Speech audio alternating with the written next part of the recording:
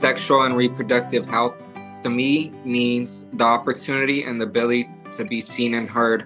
Sexual and reproductive health is about bodily autonomy and being involved in decisions that affect our health and body.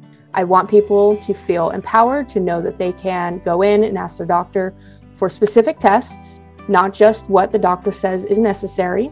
Oftentimes, people from my community, from the LGBTQ community, from the Black and Brown communities, don't have equitable access to STD and STI testing, as well as knowledge that could help prevent infections and lifelong traumas. Women in particular face lots of societal stigmas, and repro health advocacy gives them the voice that they need to help aid their decision of when and if they choose to have a family.